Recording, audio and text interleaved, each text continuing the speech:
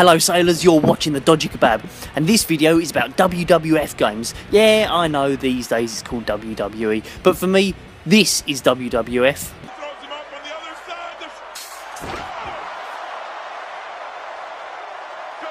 Not this. When I was young, there was a few wrestling games in the arcade, but WWF Superstars was the first proper WWF game, and it was great. It was made by Technos, who were famous for making Double Dragon, Renegade, and well, actually their other games were a bit shit, but never mind. WWF Superstars was a fun game at the time though. You pick 2 of the 6 wrestlers on offer. I normally picked Warrior and Hogan. Never fucking Boss Man though, he looks like the old crap Rage Face. You have to win 3 tag team matches to get a shot at the title, which is against Andre the Giant and the $1 Million Man. You get led out on one of these things, which any old-time WF fan will remember. Then you're just flung into your first match. There's not a great deal of different moves on offer, so you'll see a whole lot of grappling, throwing and punching. You beat your opponent down, but you can't see their life meter, so unless you've hammered them for ages, you can't be sure whether they'll kick out when you pin them or not.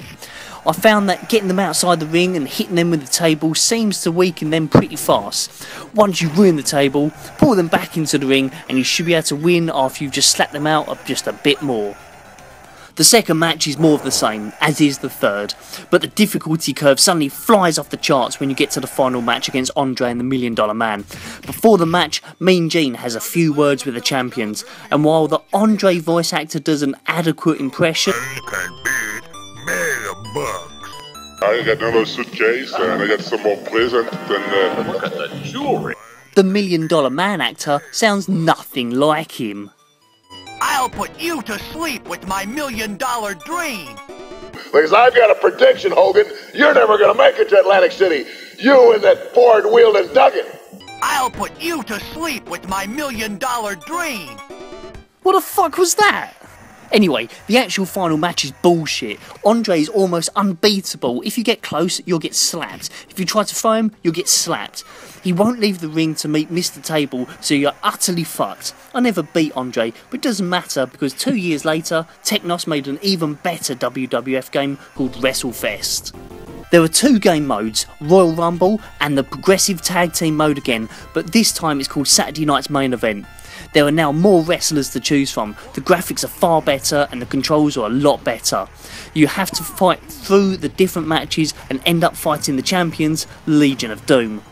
Another big improvement is, although you can't see the opponent's life bar, you can tell when to go for a pin because your enemy will lay diagonal on the mat when they are too hurt to kick out.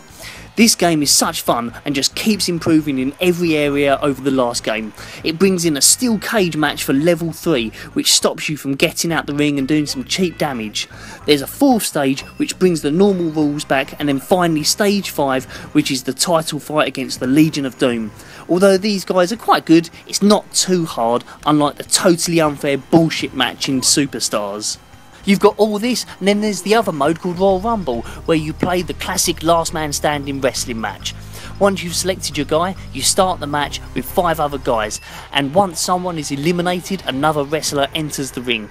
There is a sneaky trick to victory, and that's just run left to right at the top of the screen and stay out the way of everyone else while they beat the crap out of each other. Then just take on the last guy and win. Anyway, that's the arcade games, but once you got back home, the state of wrestling games on the consoles is pretty fucking dire. For most people my age, the first home wrestling game that you got to play was WWF WrestleMania Challenge on the NES. You select your game mode, then pick who you want to be, and you're first presented with the choice of being yourself. Okay, that looks nothing like me, so I guess I'm just supposed to pretend. But if I'm pretending, why not just pretend to be the Ultimate Warrior instead of this fucking bellend?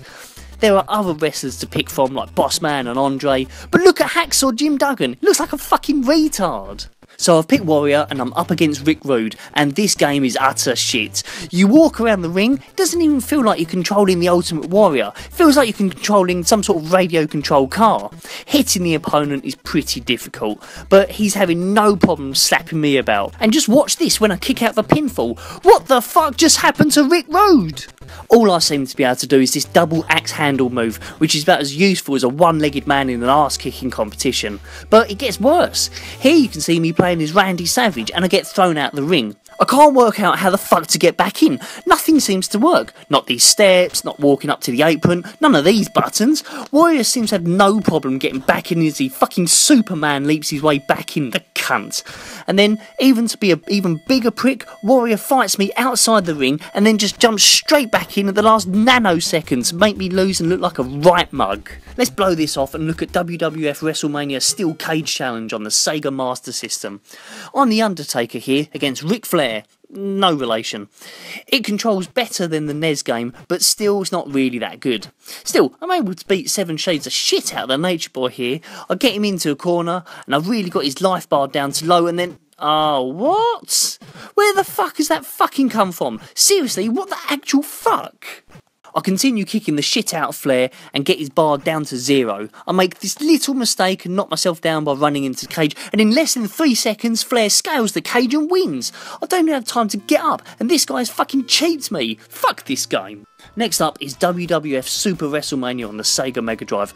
I had a friend who loved this game and he thought it was the bomb. I thought at the time the same thing I think now. This game is wank, but the picture of $1 Million Man here is so ridiculous it's funny. And the picture of the Warrior looks like he's straining for some sort of tricky shit.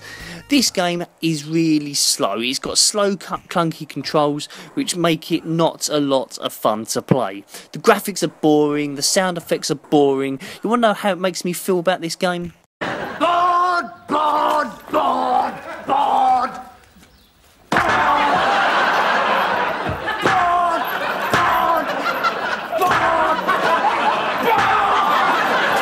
There was a wrestling game on Sega's ill-fated 32X machine. This is WWF Raw. I'm not sure why Razor Ramon feels the need to pop up and down briefly in the intro, plus look at that expression on his face. So hide your kids, hide your wife, and hide your husband because they raping everybody out here. As you can tell by this sorry looking mess, it's by the same guys as the Mega Drive game we just looked at. I'm not sure why I noticed this, but why is Whitney Houston in the commentary box? Maybe she heard that The Rock was here, but she got the wrong idea. Anyway, this game is just as boring as the Mega Drive version. Moving on. Finally, we have WWF WrestleMania Arcade on the Sega Mega Drive by Midway. This is actually a home port of an arcade game of the same name. The Mega Drive version is a decent port. Okay, the graphics have been toned down, but the fast pace and decent controls are still in place.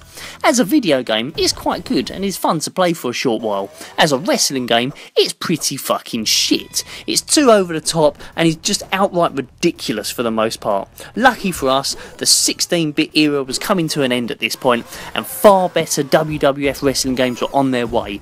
Many fans really enjoyed WrestleMania 2000 on the N64, but for me, it's when SmackDown on the PlayStation appeared that we finally got a home game that wrestling fans deserved. Anyway, that's all for now. Abba. Hello sailors, thank you for watching the video, hope you enjoyed it. If you'd like to support me in my future videos, there's a Patreon link down there if you want to go that way, or by request I've now added a direct PayPal donate button, so if you want to do it that way, do it that way. There's other things you can do. You can follow me on social media like Facebook and Twitter, and why not have a look at these other videos I'm linking on the screen right now. Anyway, that's all, bye bye.